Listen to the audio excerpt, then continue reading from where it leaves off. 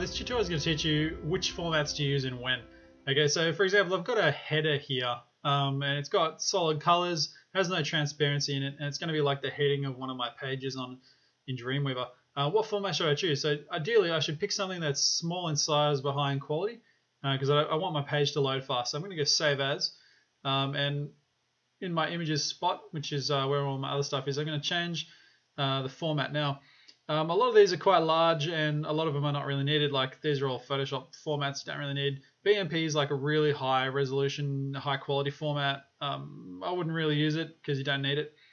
JPEG is really the one you're after for things that don't require transparency. Quality is still good, but file size is small. Okay, so I'm going to pick that. And then I'm going to call it something useful like header for home. I don't like that. Press save.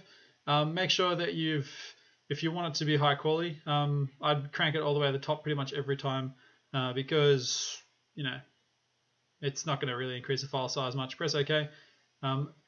So if we were to have a look at that in the images folder, you could see if I double click that, you can't really tell that it's saved to like a compressed format, and its file size is still pretty little. Okay, despite being pretty high quality. So JPEG all the way for that kind of thing. But of course, if you have something that requires transparency, it needs to be PNG. So just be careful about how big that becomes in web design.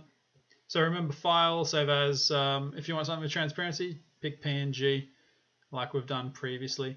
Okay, something like this, a big full color background like this, definitely once again a JPEG. Call it something like, I don't know, home back one. Okay, this is where you need to think about how big you want it to be and how good the quality is. So some pictures will be even larger than this, but at the moment this is becoming 500K, which is starting to get to the realm of needs to be smaller for loading time. So you probably drop down to maybe about here. That's a little bit more acceptable.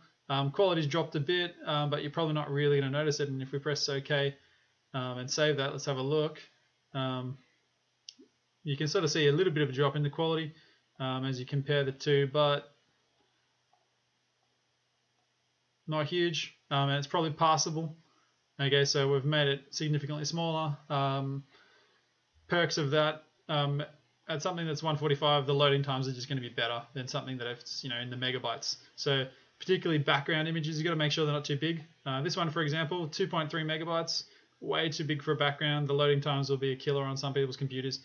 You want to try and optimize that as best you can, okay, by decreasing file sizes. So JPEGs are the way to go for solid colors, PNGs for the transparency, but just don't make your PNGs too big.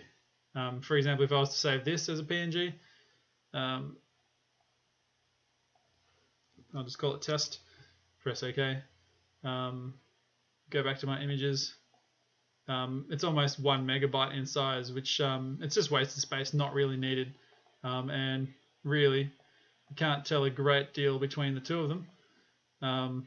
One's just saved in a format that is better than the other one. Okay, so you can barely tell a difference, but you've wasted a lot of space if you use that. So make sure you don't save backgrounds as PNGs unless you have transparency. Thanks for using this tutorial.